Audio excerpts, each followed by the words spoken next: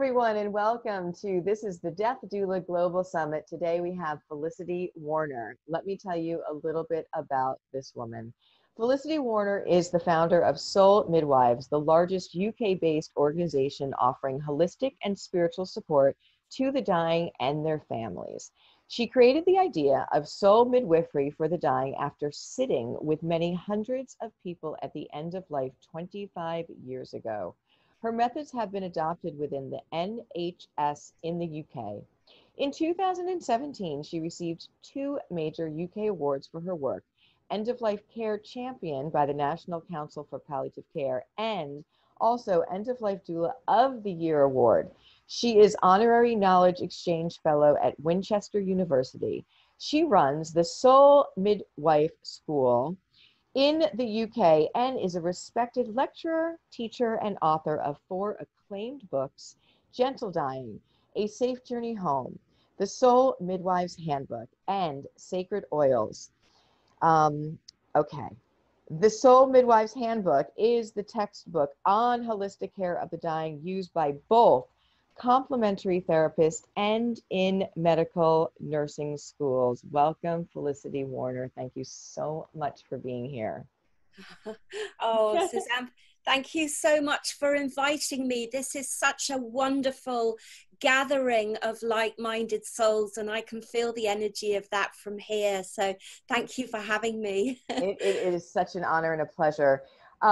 Yes, it has been incredible. And again, what we're doing here is creating that global community that we have, right? So death teaches that we are touched by it no matter who we are, no matter how much money, what political party, what religion or culture. And we want to get back to that human awareness and soul connection. And I thought this was a great way to do that, and then to spotlight some of, again, the people that have been doing this work, to hear what got you into this and also where we've come from. Because I think when we look to making the future the most beautiful place that we can for everyone, we do have to look at where we've come from, where we are, and then what we need to do to move forward.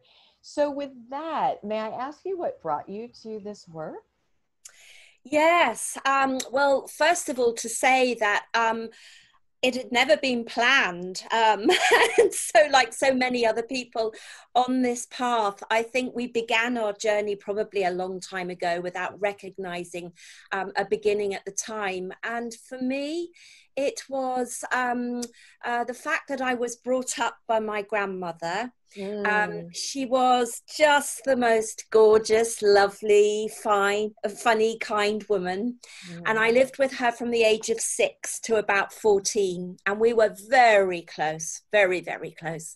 And I had an idyllic childhood with her. Anyway, I need to tell you, just to describe what she was like. She was big and kind and jolly. She also smoked all the time, like a chimney. And she loved drinking gin and tonic. Good for her. And she just lived life to the full. So that was great. But sadly, when I was sort of 13 and a half or so, she developed this horrific cough, and it was lung cancer. And so what happened was that she had her diagnosis and did what so many people do. She hid her head in the sand like an ostrich. And I think she thought, if I don't ever think about this again, it may never catch up with me. And so actually she did pretty well for quite a long time. And I started doing more in the house and more cooking and more looking after everything. And she started doing slightly less. But eventually, after about 8 months, the inevitable was happening. And she was taken into hospital. There was no treatment that could be given to her. And I didn't see her for about 6 weeks. And I was taken to see her on the night she died. And oh my goodness, you just can't imagine the shock and the horror of seeing someone so full of life in those very final stages. And I was taken in to see her, and I remember she was in a kind of cot with all the sides lifted up, and she'd shrunk into this little tiny little person, almost unrecognizable, very small, labored breathing and in struggling deeply. And I remember holding her foot. That was the only thing I could think of to do. I was quite fearful of everything that was going on. And she looked at me as if to say, I am so sorry. This is the end of our kind of charade we've been playing. Heartbreaking.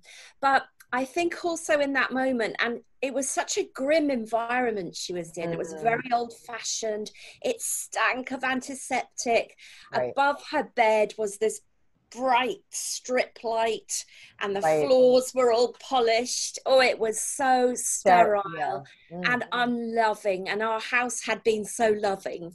And I remember at that minute thinking, if only I could grab her and take her out of this terrible place and take her home, I would. But obviously I didn't have the wherewithal to do that. But I also remember thinking to myself, as only a 14-year-old can, you know, when you can feel like you can take on the whole world when you're a teenager, I remember thinking, one day I am going to make sure that people die beautifully, because this should never happen. And so I think that, that literally that night became the beginning of the journey into now what is now this big organization. We're all over the place helping so many people, and you know, it's still down to that one very personal experience. So it's extraordinary. What an honor to your grandmother, you know, and that just warms my heart so much, because look at the positive effect that had. You know, that was a difficult time. And I also honor people that take painful experiences and say, what can I do to help others not go through this? I think it's so beautiful. So thank you so much for sharing that story with us. And so you had that at 14, which is a very, very fragile time for people. So how did you actually then get started on this? And what were your biggest challenges when you started out? Yeah, well, of course, there was a big leap in time then from that time. And actually, when I was a teenager, I had hoped to study medicine. I had wanted to be a doctor. But I then went to live abroad. I went to live in Denmark, and my education was really fractured. And I went to live with my mother, and she'd married again, but her husband suddenly dropped dead one day, age 36. And it was the most terrible experience. And strangely enough, I was able to really help support my mother, because I'd already gone through a death experience before, and I kind of had some scar tissue that enabled me to not be as fractured by it as I might have been, and to really help her. So that was another very formative moment.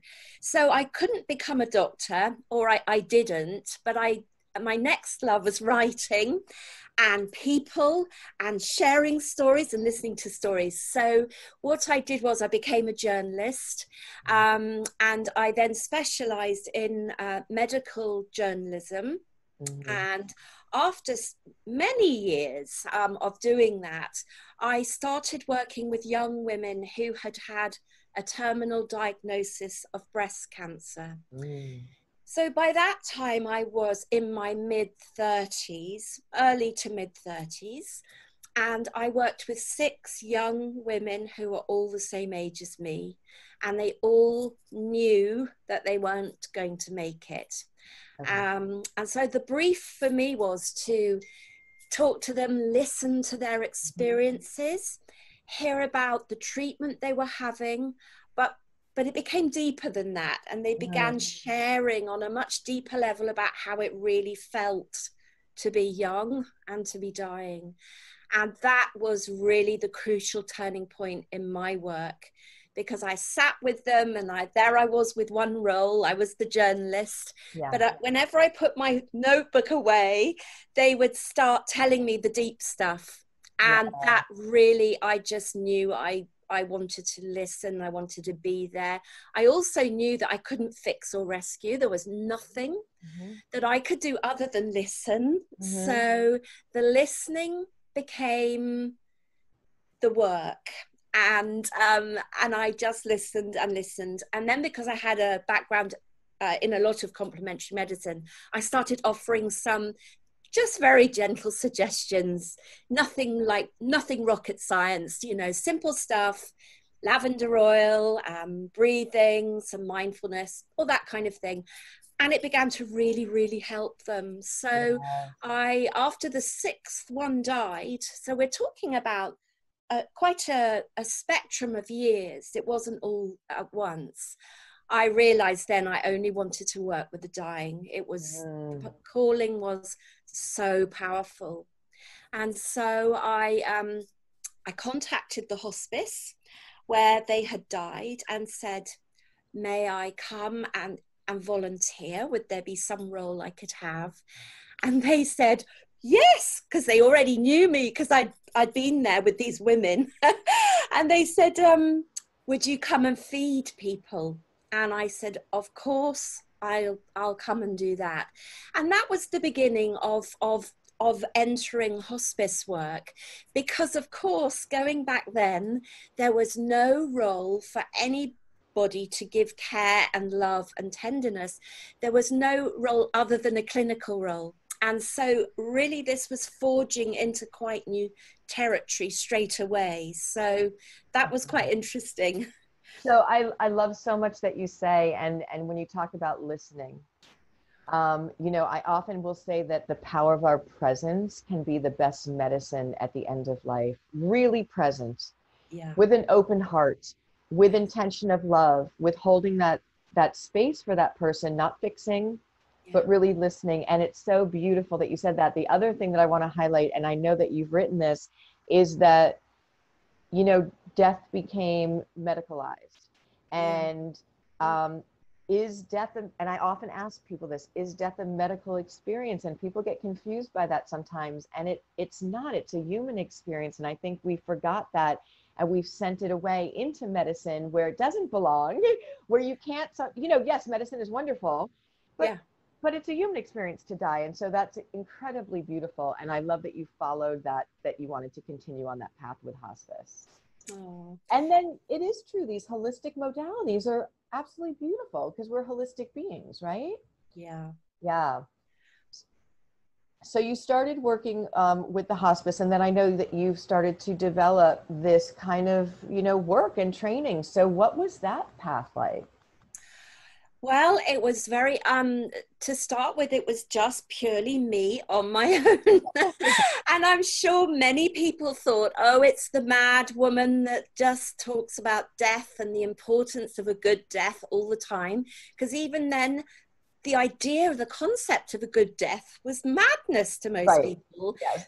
Death would always be terrible, absolutely, you know, and, you know, it was just something we would fight against. But I could see when I was with someone who was having a good death, how beautiful that could be.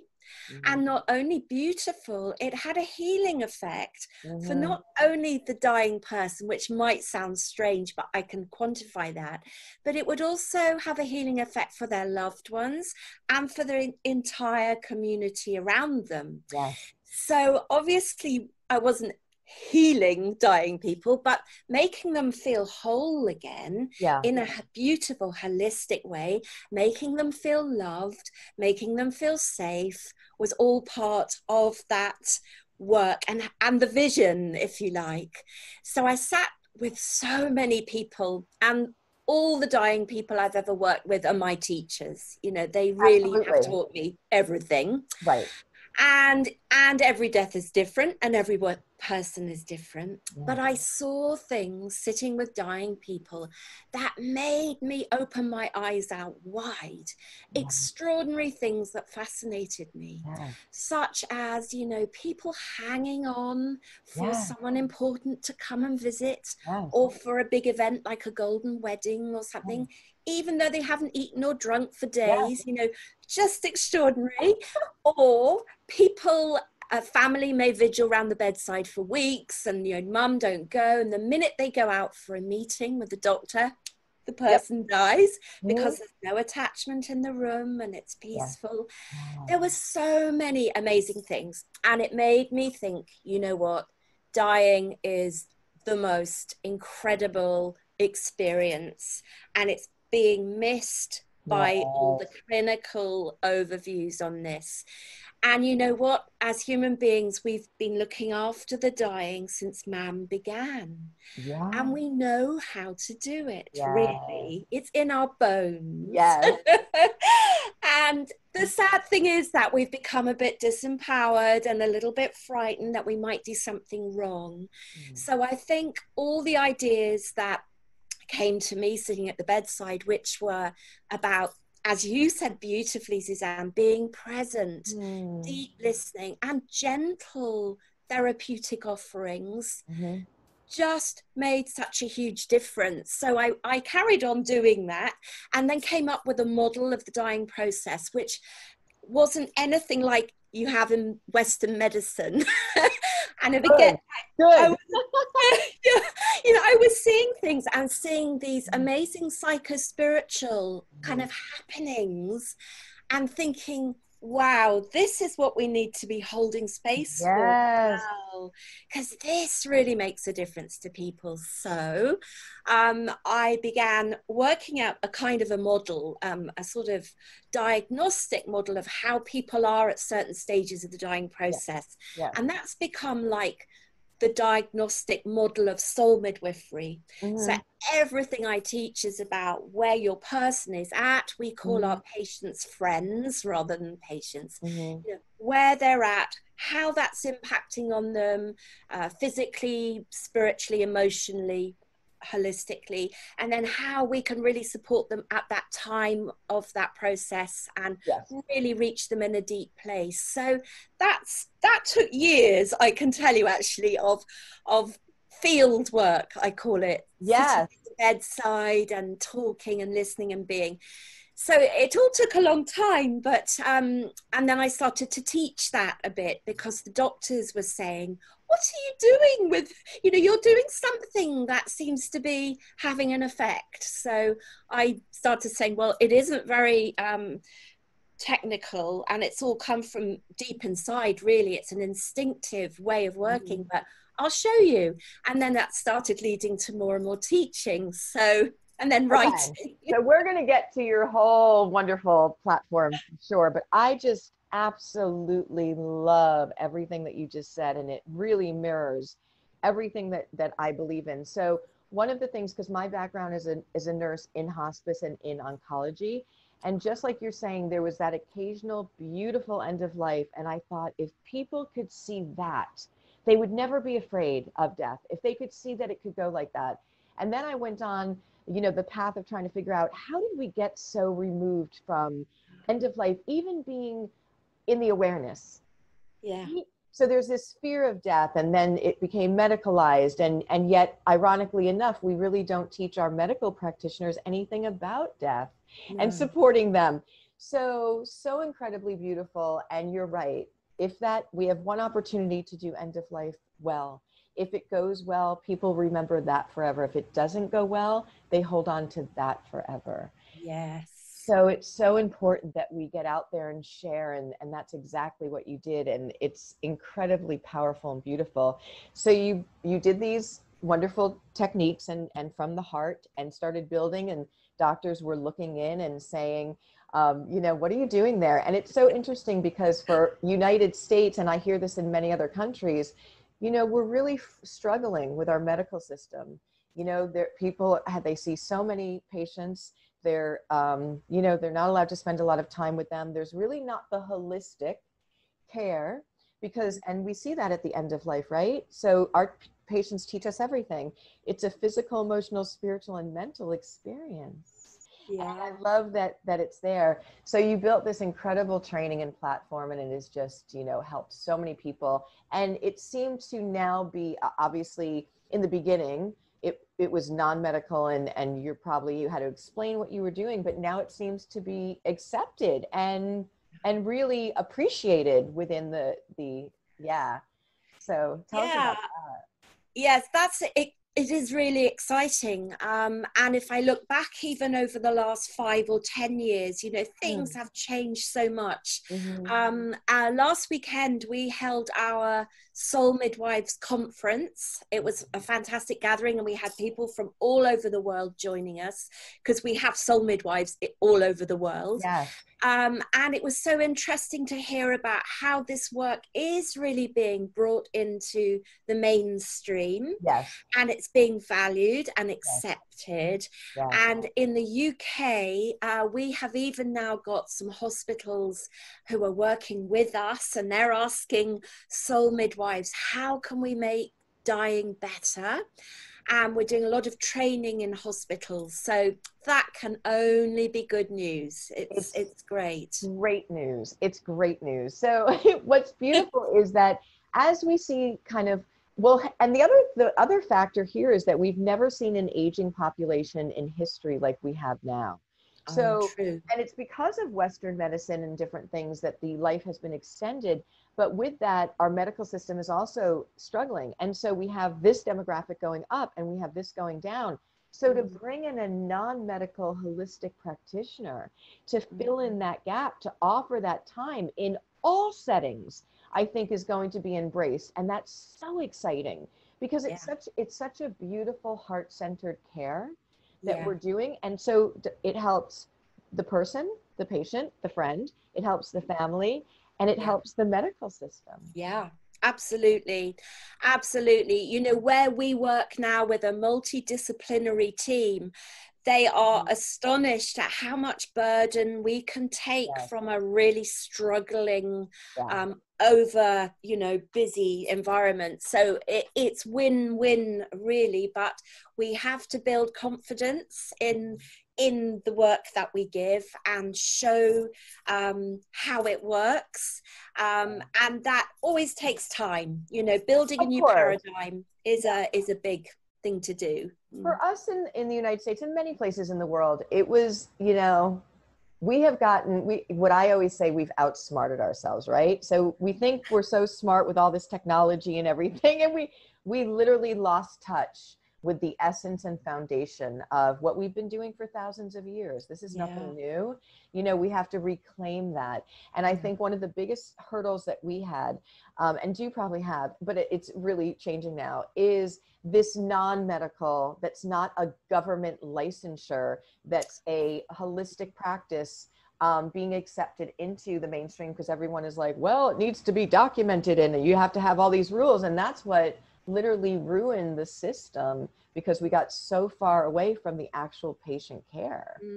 Absolutely. And it's the same here as well. And there's a constant tension between the philosophy of giving love and tenderness and care against the sort of need to have regulation and safeguarding practices as well. So it's a very hard thing to bring together and synchronize, but we have to just keep on going with that until it works. It's happening, you know, Felicity, I think it's happening because they realize that they can't supply what's needed, and also that we might have gotten a little bit carried away with all of the nonsense with regulation. And so do you feel globally that we are waking up to death? And we can talk about COVID for a minute, because I called and we understand how difficult this time has been for everyone globally. And I think that's also, you know, there's blessings of COVID. Identifying that we are in this together, this thing in the world, right? And no matter where you are, even in the high mountains of Thailand, you know, there was COVID shutdown, you know, in every little corner of the world. And that it brought the awareness that death, if it was optional before, if we could pretend it wasn't, you know, a part of the journey, is a part of the journey. So do you think that we are waking up to this thing called end of life globally? And we'll talk about the benefits of that. I do. I think it's a huge and pivotal moment for growing awareness and understanding of death globally.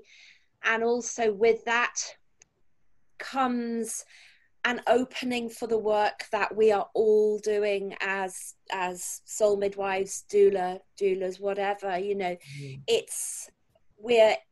We're so different than we were even a year ago, you know. People are talking about death for a start, because they're having to, you know, Yes. it's all around us.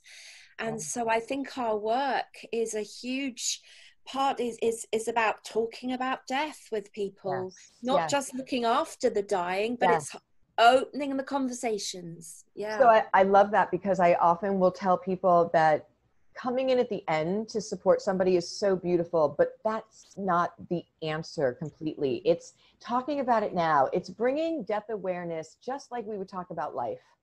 Having that be a common, and also when we're aware that one day our life's journey will come to an end as we know it, don't we focus on the day very differently? Oh, yes. It teaches, you know, I say that death is our best teacher about life, and yet we've put that resource, we've shoved it away in our world, right?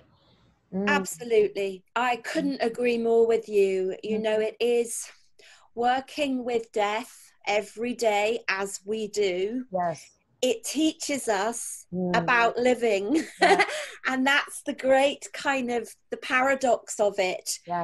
And that's the beauty of it as well, is it gives you such focus on really, really making the most of every day that we have and every moment. And if you think about it, if you think about it, we've kind of put off our elderly and also end of life. We've outsourced it. So we're missing, in my opinion, one of the greatest opportunities and tools about how to live for everyone, that it's not a surprise that there's so much chaos in the world. We're kind of, you know, our resources, but we're bringing that back, right? So we're bringing back the awareness, which is beautiful. Yes. So knowing that doula trainings, can you just share a little bit more about your specific training? Because I know that so many people are interested in taking it. Oh yes, well, I run a school, and it's a school that caters for all aspects of end of life care. So we do our basic soul midwifery training, and you can either come and do that face to face, or we do a distance program, which is all written assignments, or we do live Zoom trainings now, which is just amazing. That has gone crazy, and it's beautiful. So that's really good. And that's our sort of standard training. So you're a safe pair of hands at the bedside. Then we also have a deeper training, a level 2, which is much more about the more esoteric and spiritual aspects of death and dying. And that, again, many people come and train with us with that. And then I teach about using voice, using music, using touch, using celebrancy at the bedside, all manner of that we teach at the school, which is great fun, and also online. So that's that. But basically, it's about, as I said before, understanding what people are going through during the process of dying, and then matching that with a set of very simple therapeutic techniques, which we then teach our students how to use, and the theoretical aspects of dying as well, and the practical things, advocacy, and what to actually do when somebody dies, all that sort of thing as well.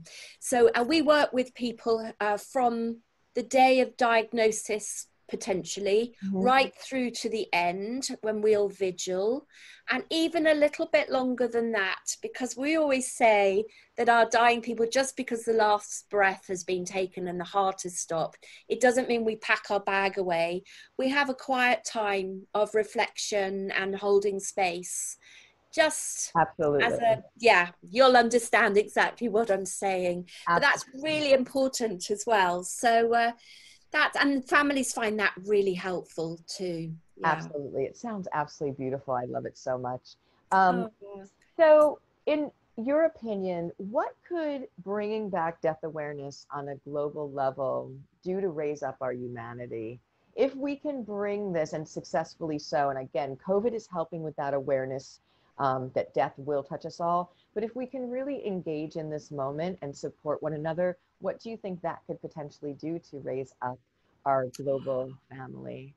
Well, it's a huge question, that, but I think in some ways I can distill that into an essence, which is all about teaching about the power of compassion and love and tender caregiving. And I that is so deep within my heart. And I'm sure you've found this too, but sometimes when I'm working with a dying person who maybe has no family or friends or loved ones left, it's astonishing how the power of giving them love and care affects them. And I feel so sad sometimes that they've had to wait till they're dying to receive that amount of love and care. So my hope is that we can really raise that vibration of tender loving care and offer it out to everybody and make that the norm. I love it, and I am with you on that, and we will. Oh. And I agree. It is very magical, the end of life, that connection, that presence, that compassion. Let's bring that into today, not wait till the end. Yeah. How can people get in touch with you and learn more about your classes? Okay, so I have a website, so it's www.soulmidwives.co.uk. Okay. And if you go onto that, you will see a section which is all about the school and the training.